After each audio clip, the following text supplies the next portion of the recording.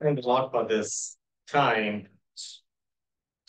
I'm so grateful to God for the opportunity He gave us to remember Him this morning.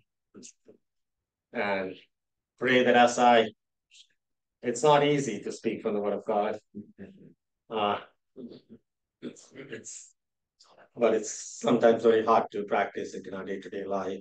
Pray that I'll be true to the Word and not act, but truly love the Lord and uh, rightly divide the Word of God that would change my life, my heart, and the lives of dear ones who hear the Word of God.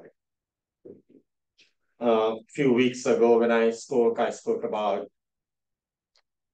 life of a Christian and how a Christian should live, and I spoke about the command that Paul gave to Timothy was love from a pure heart and love from a good conscience, and finally a love from a sincere faith.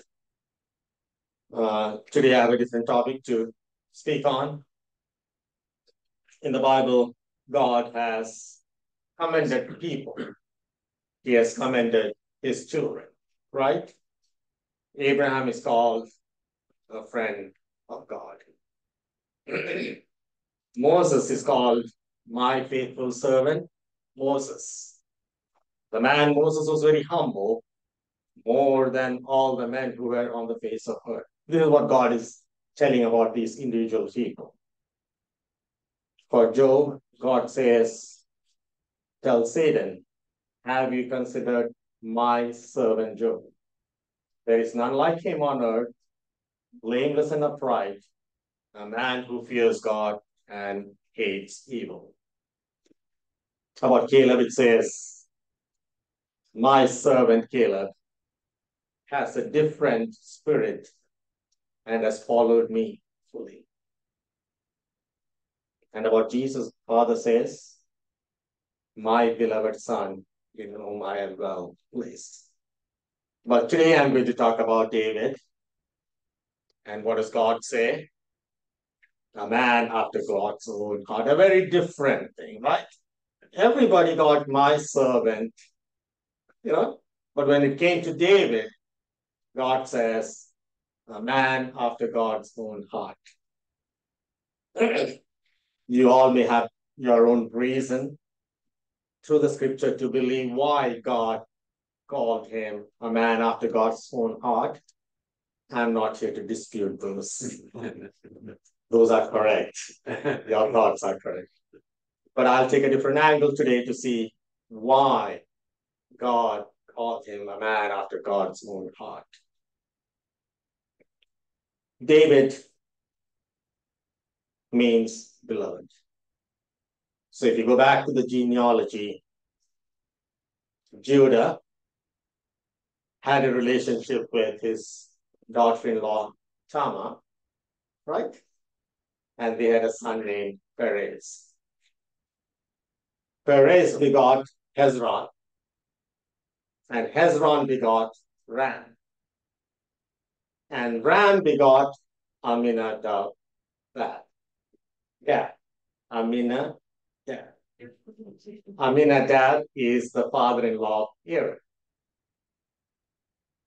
Then Aminadab begot Nahshon. Nahshon was the leader of Judah who helped them move out of Egypt. Now, Nahshon begot Salmon. Remember, Joshua sent two men from Acacia Grove and sent them to Jericho secretly to spy. It was a mosaic, right? The Israel spy team. So they came to the house of harlot named Rahab. They came. Do you go to the house of a harlot? But they came to the house of a harlot. And named Rahab, and they lodged there. They stayed there. So the king of Jericho comes over and tells them, Rahab, please bring them out. Instead, what does she do? She takes to the roof of the house. The roof of a house is made of grass, flax, and hides them in the stalks of flax. So I said, so Nahshon begot Salmon. So I believe, scripture doesn't say that, one of the spies was Salmon. I think, I don't, because he saw Rahab, fell in love with her. Okay, Muslim. And then Salmon marries Rahab. Salmon marries Rahab. And Salmon and Rahab had a son named Boaz. So I'm sure Boaz might have heard about all that had passed through and how Salmon came over and met Rahab. He had everything open to him, right? And this Rahab, this Boaz marries Ruth. But just like that, son who surrenders his life to God and takes an extreme step, which none of us would ever do. And then he marries Ruth. We all know about Ruth. Elimelech and his wife Naomi were on the journey and they went to Moab. Mahlon marries Ruth. Chilion marries Orpah. Both the sons die, father dies, and they come over. Now Boaz and Ruth had a son named Obed. And Obed had a son named Jesse. There are some genealogies we don't see there. Obed had a son named Jesse, and Jesse had a son named David. And God calls him a man after God's own heart. Bible says, the heart of man is deceitful and desperately wicked. Above all things, who can know it? I, the Lord, test the heart. And David had said later in Psalms, the Lord, you tested my heart, and you have tried me, and you have found nothing in me. That is what David tells. Now, to understand the heart of God, let us turn our Bibles to Matthew chapter 11, verses 28 and 29. So Matthew 11, verses 28 and 29. It says, Come unto me, all you who labor and heavy laden, and I will give you rest. Take my yoke upon you and learn from me. What are you going to learn from him?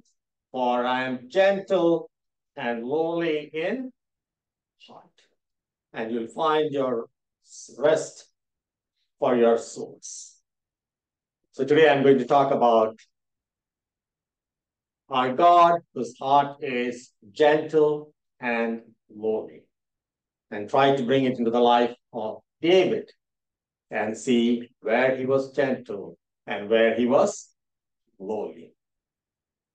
Gentleness is meekness, a humble and gentle attitude that is absolutely submissive in every offense, while having no desire for revenge or retribution.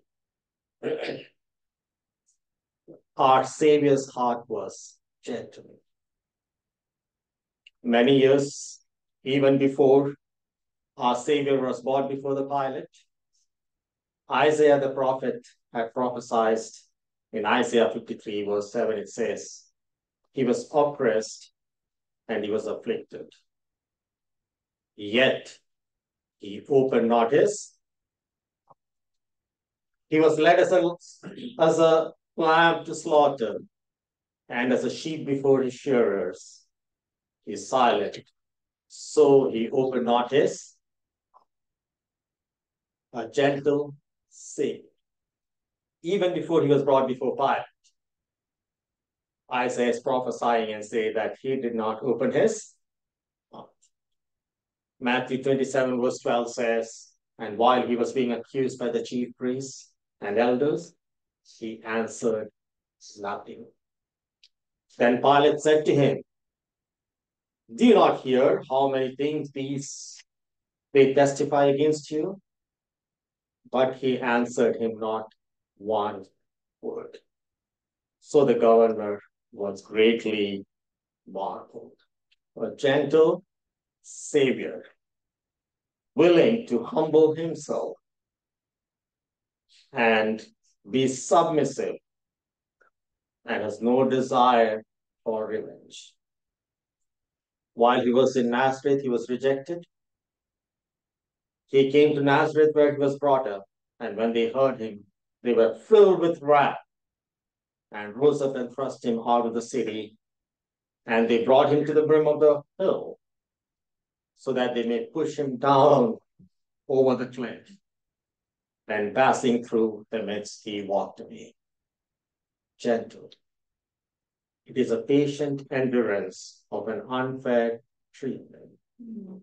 A gentle person is not bitter or angry and does not seek revenge when wronged.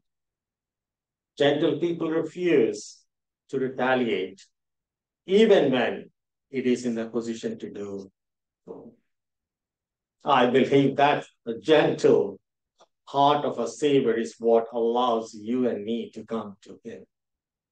You and I were dead in our sins and trespasses, lying in that horrible pit, unable to save ourselves. But a gentle Savior, come unto me, all you who labor and gentle. I will not look at your sins. I'll forgive your sins. He is willing to receive us. And he says, I'll remember your sins no more. And gentle in heart. In Psalm, if you turn your Bibles to Psalm 18, verse 35. Psalm 18, verse 35.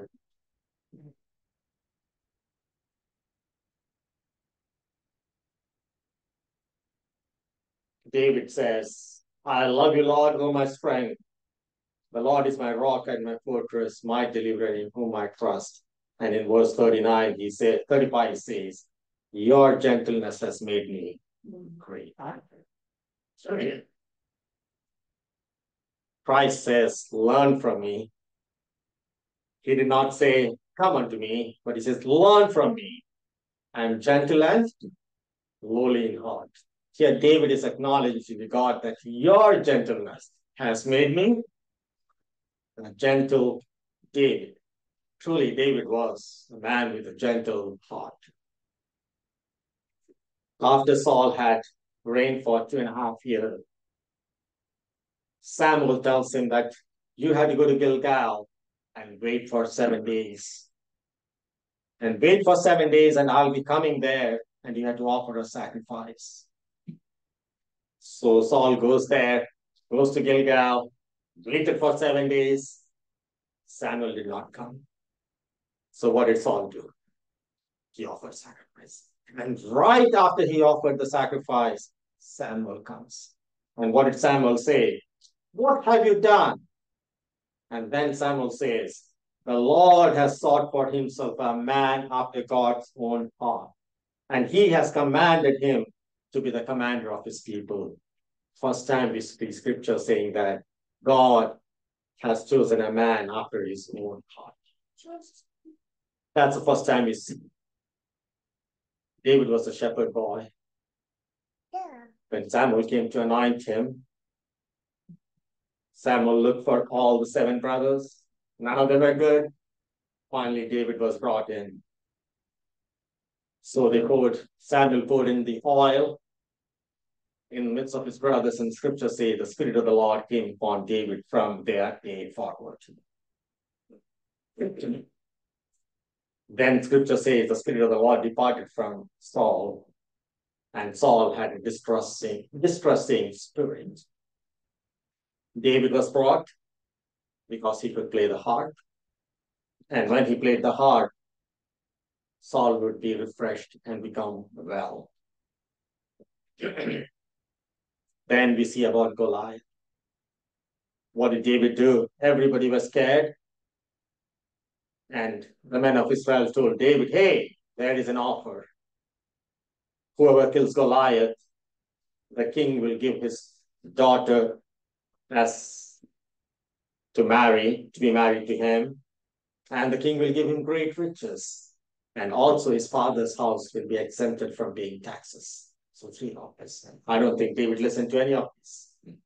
But David went and killed Goliath. The woman sang, Saul has slain thousands and David has slain 10,000. Saul is angry. Bible says Saul eyed David from that day forward. Gentle Act 1. Next day, a distressing spirit came upon Saul. David was playing music. What did Saul do? He cast a spear and wanted to spin David to the wall. Scripture says he did it twice and David escaped twice. How did David respond? David could have killed Saul for self-defense, but he escaped. He did not say a word. He escaped from there. Gentle Act 2. Now Saul said, okay, I'll give my daughter to you in marriage. Cutting Saul. What did he do? And it was one time to give him his eldest daughter, Merab, as wife to David. Saul gave it to Adriel as his wife. What did David do? You and I, what would we have done in that situation? We would have been sad, depressed, right? I would have said, all men are liars. There is no God. I pray that something evil should happen to Saul. What did Jacob do?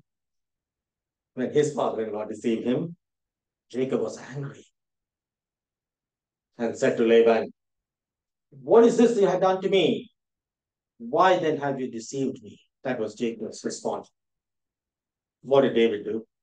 Not a word. He did not say a word. He did not open his mouth. Gentle Act 3. Now again, Saul wanted to give his second daughter in marriage to David. And Saul became David's enemy continually. Scripture says, but David behaved wisely than all the servants of Saul instead of that. Gentle Act 4. There are many, but I'll just try to reduce as much as so that we can finish it by 12. Saul desires to kill David. Jonathan spoke highly of David, and Saul decides not to kill David. David goes to war and kills the Philistines and come back. Saul has a distressing spirit. Again, what does Saul do? Try to pin him on the wall third time. David did not say a word. Gentle Act 5. David is in wilderness of En-Gedi. Saul takes 300 men and went after David. Saul went into the cave to attend to his needs. David and his men were staying inside the recesses of the cave. The men of David said, this is the day of which the Lord has told you, behold, I'll deliver your enemy into your hand, that you may do to him as it seems good to you. David got up, secretly cut off robe of Saul. Now it happened after that David's heart troubled because he had cut off Saul's robe. And he said to his men, the Lord forbid that I should do this thing to my master, the Lord's anointed, to stretch out my hand against him, seeing he is the anointed of the Lord. So David restrained his servants and with these words and did not allow them to rise against Saul. David did not want to touch. Even his heart was troubled because he cut off Saul's robe. Now, I won't go into further more details. You can read on that later. But then Christ says, I am lowly in heart. In Zechariah chapter 9, verse 9, it says, Behold, your king is coming. He is just and having salvation, lowly and riding on a donkey. In John 13, it says, Jesus washes the feet of his disciples' feet. He rose from supper and laid aside his garments, took a towel and girded himself. After that, he poured water into a basin and began to wash the disciples' feet and to wipe them with a towel with which he was girded. A lowly man does the work of a servant. Philippians chapter 2 verses, let this mind be in you, which was in Christ Jesus, who humbled himself. What did David do? When Saul decides to give David his older daughter Miraba's wife, listen to what David said. Who am I? And what is my life or my father's family? I should be son-in-law to the king. David realized that he's not worthy to come to that position. He's a lowly man. When Saul decides to give his second daughter, Michal, to David, what did David say? Does it seem to you a light thing to be king's son-in-law, seeing I'm a poor and lightly esteemed man? David, a lowly man. When David secretly cut off Paul's robe, David called out to Saul, stooped with his face to the earth and bowed down and said, whom do you pursue? A dead dog of flee. Goliath, he is the man who killed Goliath. Nobody in Israel could kill him. But David is asking Saul, who am I? Whom are you pursuing? A dead dog of flee. When the ark was brought into Jerusalem, what did David do? He danced, right? He took off his robe, a kingly robe, and became a common man, like the ordinary people of Israel. He did not keep his position there as a king to dance. He took his robe and his common clothes as a commoner. He danced before God and praised God. Lowly, dear ones, as we read the scripture today and see the heart of God, a gentle and a lowly, some of you already have that heart. Some of us have to learn to come to that position. How many times have we bitter and angry and upset about things when things don't go our way? For the Lord does not see as man sees. For man looks at the outward, but the Lord looks at our hearts. James chapter 3 verse 14 says, if you have bitter envy and self-seeking in your hearts, do not boast about and lie against the truth. This wisdom is earthly, demonic, and sensual. Wisdom from above is pure, peaceable, gentle, and willing to yield, full of mercy and good fruits, and without partiality. Ephesians chapter 4 verse says, always be humble and gentle. Be patient with each other, making allowances for each other's faults because of your love for God. Paul says, now, Paul, I myself am pleading with you by the meekness and gentleness of Christ. Let us today learn from our Savior every day to patiently endure unfair treatment. Let us refuse to retaliate even when it is in our position to do so. David was not a perfect man, right? He learned gentleness from the Lord. The only thing that was against him was what he did to Uriah the Hittite. But God calls him a man after God's own heart. He learned gentleness from the Lord.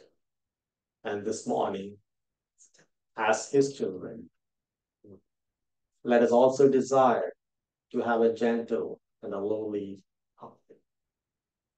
a heart that will humble ourselves and rejoice in what Christ has done for us on the cross of Calvary, even when it is within our families, even within our spouses.